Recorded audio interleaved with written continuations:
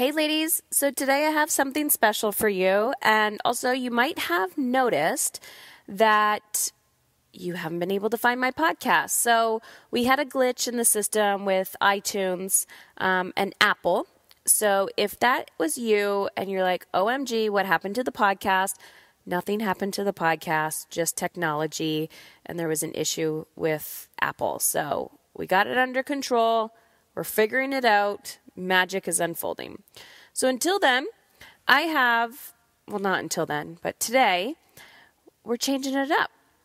I have been going back, well, not me, my amazing team has been going back and asking some of the other podcasts that I've actually been on if we could utilize that interview on Mom is in Control. So throughout the weeks to come, you may hear some interviews that I've done in the past with other people. And today I'm really excited to share the podcast that I did probably about a year ago with Jen Riday on Vibrant, Happy Women. So if you're not a podcast listener, I know you're a podcast listener. If you're not a podcast subscriber of Jen Riday's podcast, then head on over to iTunes, Stitcher, wherever you listen to podcasts, and check out Vibrant, Happy Women, because she is just a kick-ass human being with lots of children. I think she has like 5 kids or something.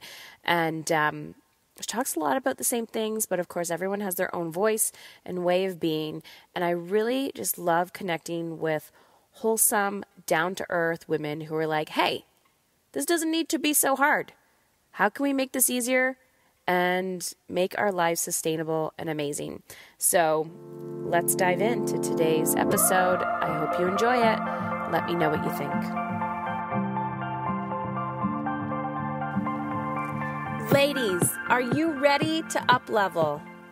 Are you ready to master your time, your energy, and who you want to become, and embody the woman and the mother that you want your children to be?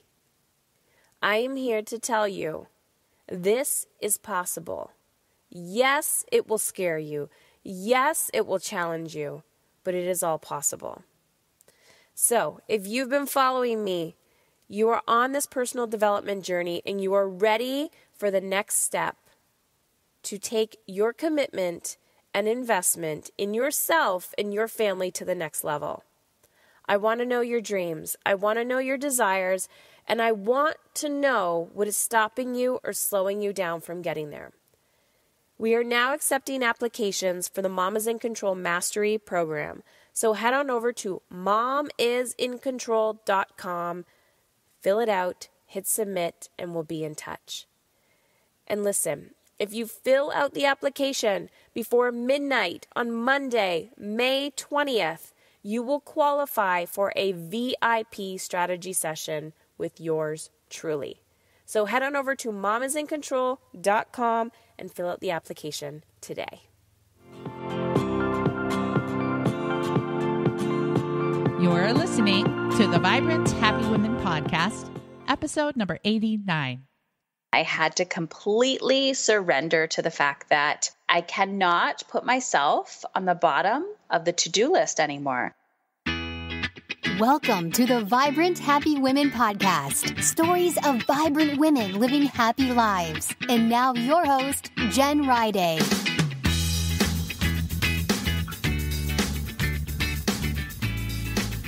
Hey, welcome to Vibrant Happy Women. I'm Jen Riday, and I am so glad you're listening. Last week, I spoke with Chewbacca mom, Candace Payne, and I love her energy. You know, there are those people out there that just kind of are so vibrant and you want to be around them. Candace Payne feels like that type of person for me. And it's amazing that she went through homelessness as a child and has struggled just like all of us. Yet she's like, I'm going to be happy. I'm going to do what I love. I'm going to have a life of adventure. And it was really inspiring. And I hope that listening to the Vibrant Happy Women podcast helps you understand that you absolutely can choose to be as happy as you want to be. It's a matter of choice and mindset, even when it's hard. Well, today I am talking with Heather Chauvin all about sustainable motherhood. So many of us believe what I call lie, that you need to give everything for your kids and do everything for your kids and exhaust yourself, and only then will you be a good enough mom. Well, the lie is that is not good mothering at all, because energy counts. Remember Candace Payne's energy last week? You've got to do what gives you that energy, that radiance, that vibrance, that happiness, because everyone around you picks up on it. You're giving them a gift when you become the happiest version of yourself. So I am so excited to talk to Heather and dive right into this interview so you can learn how to mother in a way that really is sustainable for you, with boundaries and limits, so you can preserve your precious energy. Heather Chauvin has been named the next generation's thought leader in parenting and women's leadership. Her mission is to crack women open to their deep potential and help them create the life their soul craves. She's the creator of the new and noteworthy podcast, the Mom is in Control podcast, and has been featured on the OWN Network, Huffington Post, TV outlets, and others. Through her Courageous Rewrite initiative, Heather gives voice to many humans who courageously took inspired action to create lives they're proud of. With wit and wisdom, she inspires a global community of women to take back control of their lives and evolve how they lead, work, play, and parent. Welcome to the show, Heather. I'm so excited to be here, Jen. Thank you. Yeah. So let's start out with your favorite quote. There are so many quotes that I love, but the one that I always go back to is, what we resist will persist and grow bigger. And I've heard this multiple times from different people, so I can't even give credit to the source, but that's something that always sticks with me. I immediately have to know, what have you resisted in your life to find evidence that this quote is true, and how did it play out? Maybe that relates to your low point.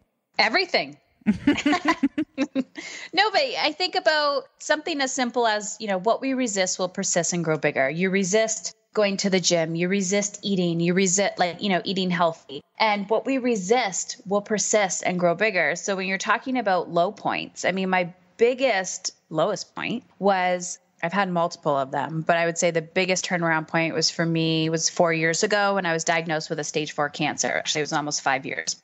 Mm-hmm. And what I resisted was taking care of myself. And I kept resisting it, and it kept persisting. These little aches, these little, Heather, pay attention, Heather, pay attention, Heather, pay attention, and will grow bigger and bigger and bigger until the point when I had to completely surrender to the fact that I cannot put myself on the bottom of the to-do list anymore. And when I do that, I can constantly just push myself off. And because I did that, my health was so awful that it got to that point.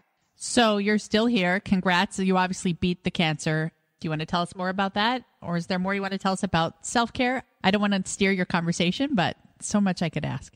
Yeah. So, the conversations that I like to have about self-care, self-care gets a bad rap around, people think it's about pedicures and it's about, doing these things that make us look better. But I'm all about, how do you want to feel and how do you want to show up in your life?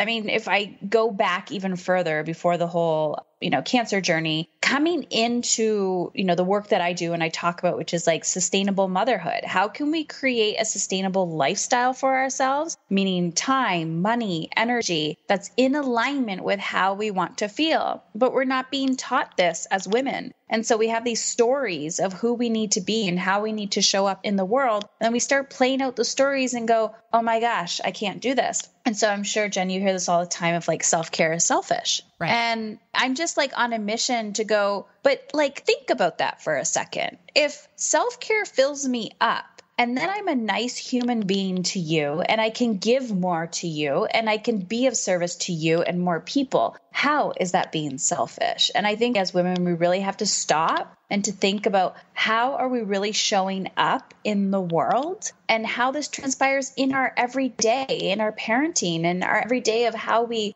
just feel we need to be. So on a daily basis, I'm constantly butting up against this, oh, must be nice. And I go, it must be nice, and it is nice, and you can have it too. But we need to stop and think, where are we getting these belief systems from? Where are we actually picking up on these stories? Oh, and that's about the whole self-care story of like, what are you telling yourself? Well, I'm laughing because I don't know if you've seen this, but Crate and Barrel, you're getting free advertising, guys, but Crate and Barrel has an ad going around Facebook right now with Reese Witherspoon getting ready for Christmas. Have you seen that? No, I haven't.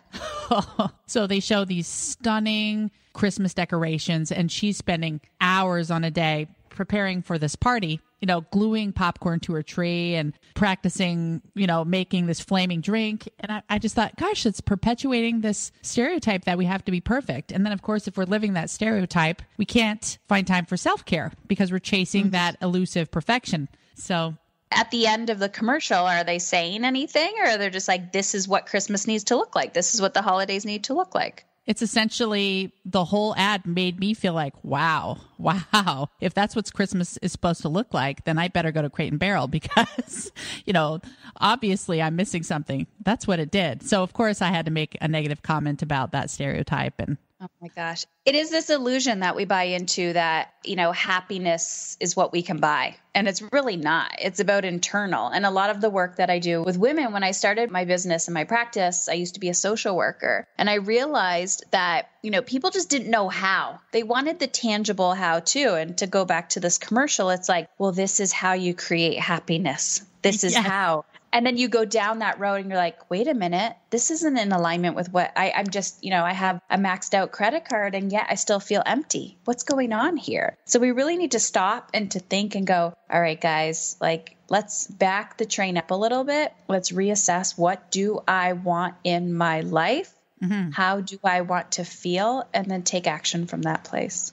Yes. Well, okay, let's kind of nail down what this looks like. What would be the first question you might ask someone if you want to take them through this process? So a lot of times when women come to me, they're like, I want more, Heather. I'm arguing with my children, the money, the time, the energy, I just feel depleted. My relationships are struggling. And I will say to them, what do you want? And a lot of times the women will go, I don't know. So then I will say, okay, what don't you want? Right. And everybody knows that list. Everybody knows the list of what they don't want. I don't want to be exhausted. I don't want to be yelling. I don't want to feel like I'm go, go, go, go, go. And so when people are really stuck in the I don't know what I want, we have to stop and ask yourself, great, what you have in front of you is what you don't want. So write that list down and reverse it. I don't want to be exhausted. Okay, what's the opposite of that? I want to be naturally energized, meaning I don't want to be running on a pot of coffee, which actually makes me more tired. I don't know about you, but it's about what do you want? So sometimes we have to stop and ask ourselves what we don't want and then reverse it. And then once you get that list, sit with it and go, great, what does that look like? What specific actions do I need to take on a daily basis to help me feel in alignment with how I want to feel? So what do I need to do to help me feel energized? What do I need to do to help me feel more connected to my spouse, myself, my partner, my children, whoever? What do I need to do to generate more money in my life, whether it's spending less, whether it's finding another, if you own a business, changing your business model, whatever it is, what do I need to do to feel whole from the inside out? And this is where the scary stuff happens, because then you actually need to take action on it. And that's where the courage, that's where stepping outside your comfort zone, and definitely all that resistance will come back up. Yes. Well, let's say someone has decided they need to go to the gym, 3-4 times a week. That's the action they need. But they're going along, they're doing great, 2 or 3 weeks in, they're starting to lose motivation. How do we get over that hump of wanting to take action, knowing how we need to take action, but not quite making it? Yeah. So when I think about going to an actual gym like that, I'd rather cut my own arm off. That is not in alignment with what I want. It's about finding, why do you want to go to the gym? Because maybe you're like, well, I want to look better. Well, why do you want to look better? Really, essentially what you're saying is, I want to feel better in my body. You could be 500 pounds and feel amazing in your own skin. And that's all that matters. It doesn't matter what size your pants are. It's how you feel in your body. And that's really what people are going after, right? So if going to the physical gym is not in alignment with how you want to feel, you're like, it's dank. I don't like the people. then you need to run away from there, say, no, I'm cutting this off, or I'm not doing this again. Find something you do love. So once you find that connection of physical movement, and then now to the next question, which is talking about, is how do we create that momentum, right? I mean, I'm a huge supporter of accountability and finding your big why. So for me, I love CrossFit, disliked it. Actually, I don't even say dislike, wouldn't have even considered myself somebody to walk into a CrossFit gym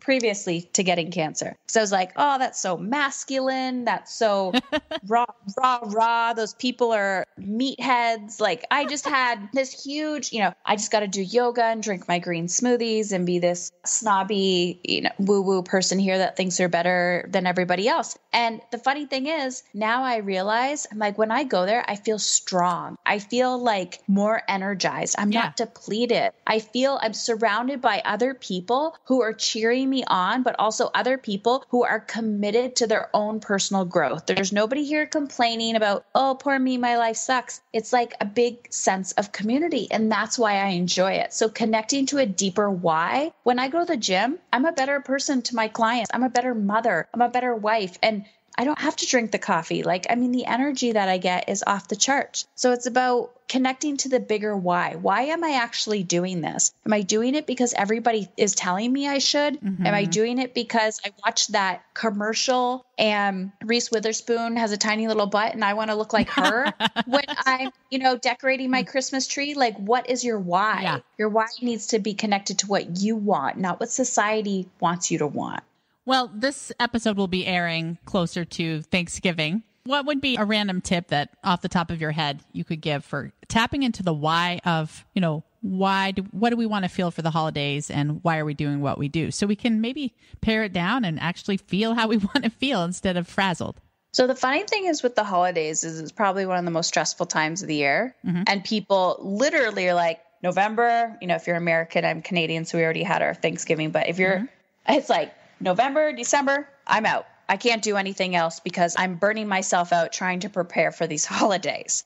Well, ask yourself, how do you want to feel? And it's okay to say no. You will piss people off, but how long do you want to perpetuate this discomfort, this resistance within your body of just trying to be a people pleaser and going, I'm doing it for the kids, I'm doing it for everybody else, and then setting them up for failure. So because they'll never be able to meet up to your expectations, right? Right. And they'll be like, how did mom do this? Well, mom did it with a fake smile on her face because then she was sneaking, she was chugging back wine in the closet when nobody was looking because she can't function. So asking yourself, saying no, it's okay. Yeah. Or making a to-do list and delegating. Hey, honey, can you do this? You can't do this? Well, guess what? We either have to hire somebody to do it or I'm out because I'm taking a stand. I'm taking a stand for the life and how I want to feel. So many people, especially women, put everything on their back during the holidays. I need to be all to everybody and realizing they're just all sitting around twiddling their thumbs. And then we wonder why we're so angry and resentful. So it's about using your voice. Right. Using your voice and I'm a list maker. Make a list. I talk a lot about energy leaks. What is sucking the life out of you? If there's something during the holidays that you're just like, this is a huge energy leak, it sucks the life out of me, write it down. Communicate that to your partner. Communicate that to your family. If they don't like it, they don't need to understand your desire, but you can make a statement. And it's just amazing how your life unfolds and how the doors fly open for you when you're like, that's just not working for me anymore. Yes. Well, I'm proud to tell you that our elf on the shelf died last year, and I'm so excited about it. That's a funeral I celebrated. Because, I don't know. Our dog ate ours years ago. For those of you who love Elf on the Shelf, great, but it didn't help me feel anything amazing. It just caused guilt because 5 mornings in a row, he would be in the same place, and my kids would wonder why, and I would have to say maybe he lost his magic. So hilarious. So funny. These ridiculous things that we buy into, and then we go, why did I do this? And then somebody who has enough time and energy to put up things on Instagram, Pinterest, and all of these, and now he has clothes and he's got a reindeer and all of these other things. And I'm like, I get it. This is awesome. And if it brings you joy, please, please keep doing it. If it doesn't, let that shit go. And there's an element of you're not a good mom if you're not doing Elf on the Shelf. If you're on Pinterest or social media, it's there. I'm positive. Gosh. But I hope people don't buy into it, like you said. Yeah, you got to ask yourself, like, does this work for me? Right. And I mean, I talk a lot of my community it's all about parenting. It's how do I want to feel as a parent? And I remember I was running this energetic time management workshop. I talk a lot about energy leaks, right? Mm-hmm. It's energy. We're managing our energy. And one of the women was like, Heather, where's all your kids' activities? Like after school, ours is jam packed. And I said, I only do things on the weekends. Like, I'm not willing to allow my children to run from sunrise to sunset because my children can't do that. They're not energetically capable of go, go, go, go, go, go, go, go, go. And then they crash and then they're throwing tantrums because of the stress on their little bodies. So yes, sometimes we have things after school and, when you get into activities, but then you have to ask yourself if there's, and so it's fine for some families, but if there's resistance there and you're feeling this like, oh, I hate this, I hate this, I hate this, and there's so much resistance from your child, I always say behavior is a language, and this is an opportunity to say, is this still working? Do we need to reassess? Do you need a break? And you got to find what works for you because it's not going to work for everybody. So, Heather, I want to dive in a little deeper with the parenting stuff. That is fantastic. I agree with you wholeheartedly. So tell us more. I get a lot of people asking, how do you handle your kids whining? A, and then B, how do you handle it when they won't pitch in? They won't do what you say. So what are your suggestions there? Earplugs and manipulation. No, I'm just kidding. So earplugs, I'm not kidding, is a huge secret that I always tell people. I walk around with earplugs all the time. I have 3 boys. Sometimes we have a 4th child living here, like an exchange student, teenager. So there's 6 of us in this house and 2 dogs. It gets loud. I'm a sensitive person. So earplugs have been a game changer. I have saved the relationship with my children because of that, because they can be kids. And I could say, okay, guys, you're indoors, but it's calming down my nervous system because I'm not going from fight or flight in less than a second and going, stop it, and screaming because I can't handle the noise. Mm-hmm. So that's a big one. The whining is just a language. It's a learned behavior. I literally will say to my children, I can't hear you when you're talking like that. And I just don't respond. Mm-hmm. Mom, I want juice. I want this. And I'm like, I'm sorry, I can't hear you. Let me know when you want to use your normal voice, and then we can chat. And I just don't respond. If you don't give it energy, they will eventually realize. But what happens is people say that 10 times, and then on the 11th time, they give in. And so they're teaching their children how to treat them. So whining isn't an issue in my house because 1, I have earplugs in and I'm like, I'm sorry, I can't hear you. And 2, when they do whine, I go, hey buddy, what do you need from me? I literally can't hear you when you're whining. So I'm teaching them, use your voice. And when you use your voice, I can hear you. Love it. Excellent advice. And what was the second question? The B part was, okay, moms want more free time, but a lot of moms are stuck doing all the household tasks. Advice on getting kids to pitch in and do what you ask. Maybe even bonus if you can get your spouse to pitch in. Love to hear your thoughts. Put yourself on the calendar and make it a priority. If it was a funeral, you would attend. If it was your kid's doctor's appointment, you would make it happen. So and I'm just inserting yoga, but let's just pretend it's a walk. Let's just pretend it's like sitting in your car in silence. If you make that time a non-negotiable time for you, you will make it happen. And when it comes to chores and the kid's going, I don't want to, I don't want to, I don't want to. Okay, cool. Depending on the age of the child, there's so many things people try to do, sticker charts and all of that. It's just innate in the culture. I try to think about, you don't go to the library and start screaming, right? Mm-hmm. You do. And they go, hey, you got to get out. This is not acceptable here, because everybody kind of gets the vibe that you don't talk really loud in a library. That's just, you get that essence, right? Mm-hmm. So if you set that energetic tone in your house, your children will listen to you. But if you're saying something and you don't actually mean it and you're not going to follow through with it of okay, every other night you have to do the dishes. I don't want to, I don't want to, I don't want to. Okay, cool. You got to get to baseball tomorrow. I really don't want to drive you either. So you can miss baseball. Yes, you're paying for baseball, but why should we show up for our children if they're not going to be part of the team? Yeah. And obviously it's age appropriate, but you're not going to make your 2-year-old do his laundry. But what I'm saying is, it's let's do this together. Let's co-create. So my 13-year-old, he doesn't have a phone yet, but he has one of our old iPods and he'll use data or like he'll use Wi-Fi and whatever. I go, it's just a non-negotiable. Like you're not getting this during the week. I don't care if your friends have iPhone 25 and they have ridiculous amounts of data and they can do whatever they want. Those are not my children. And I hate to say it to you, but they're not going to know how to wipe their own ass when they're older. And this is not the way that I'm going to parent you. So yes, you're going to have resistance to this. And I'm totally okay with that because I know that through the resistance is I'm doing a good enough job, not exposing you to this crack cocaine that society has, said it's totally fine and totally socially acceptable. And I'm like, no, it's not. It's actually messing up your child's brain. So I go, hey, buddy, if you don't want to check these things off your to-do list, I'm not doing it for you either. And therefore, you won't be getting your phone this weekend. And it's like a done deal. Like, I'm not arguing with you. If you don't want to show up, I ain't showing up for you.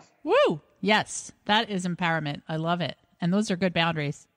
And holding that boundary takes, it's taken me years and years and years and a lot of tongue biting and a lot of like swearing at my kids when they're not around. Like, a lot of like, oh my God, why can't I just be that parent and just make this quote unquote easier? In the long term, my child knows how to clean a dish. My child knows how to be respectful to other adults. And the beautiful contrast is when a friend comes over and you're observing their behavior and they go, they've actually never done the dishes before. Or, when we have students coming to our house, the students are sometimes 18 years old, like considered an adult, and they've never done their own laundry or they've never made their own lunch. And I go, oh my gosh, like this is not child abuse, guys. We have to realize your children are going to resist. If somebody said to me, I'm going to pay all your bills for you, Heather, for 6 months, no, don't worry about it. And then all of a sudden they just cut me off. I would be annoyed too, right? Mm-hmm. So it's about understanding the resistance is going to be there. We're co-creating this relationship with our children. And our job is not to bring them to Disneyland every year. Our job is to make sure that they become like a vibrant, happy, healthy adults. That's it. Mm-hmm. You love them, you send them love, you teach them life skills, and they will come back around and say, thank you for teaching me that hard lesson, because I realize now not many people know how to do this, and it's a basic skill. Yes,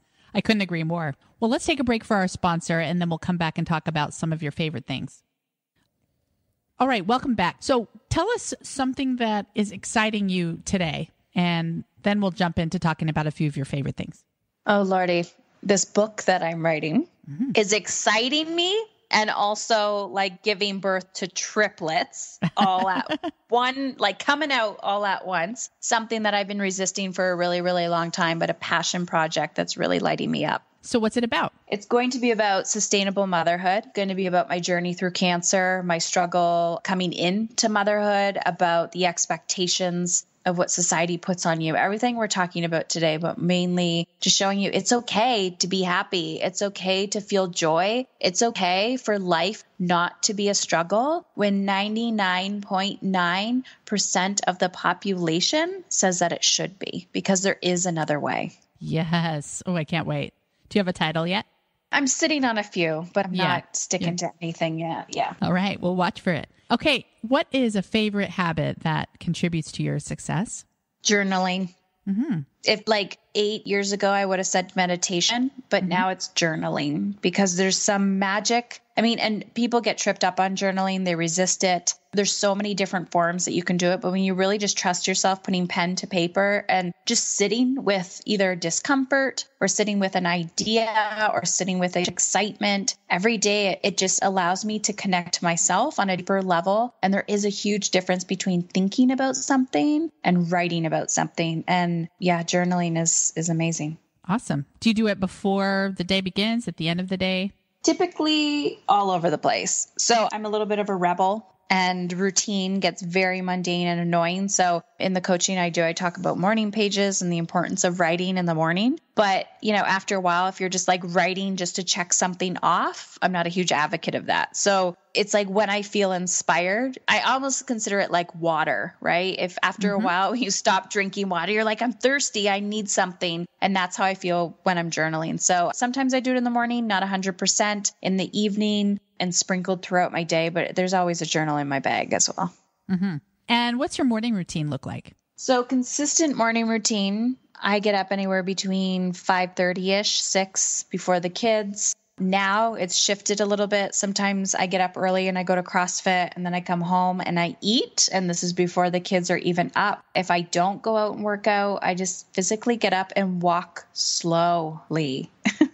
Literally move slowly. Oftentimes my monkey mind is running in the morning, like when I open my eyes and my body's still recalibrating. So I'll pop some headphones in and just listen to an audiobook or something inspiring. And sometimes I'm journal, sometimes I'm not, but I'm usually make sure I'm fed. I'm fed before the kids get up. And then when they're up, I'm present and then I'm all in with them. I'm not multitasking. And then how about evening routines? So this is funny because I feel like I don't know what is up with me lately, but I'm looking at the clock. I'm like, it's 8 o'clock. I'm ready for bed. Like, this is ridiculous. And I'm not ready for bed because I'm exhausted. I still actually have a lot of energy. It just seems like a natural rhythm and progression. So I'm in bed by like 9:30, 10 o'clock, the latest. Typically go to bed with my middle son because that's our thing right now. And I actually really love that time because he's the hyper off the walls one. And that's just the time when he's slow and quiet. And we'll read together. We'll fall asleep together. And my husband usually comes to bed later and then he moves. But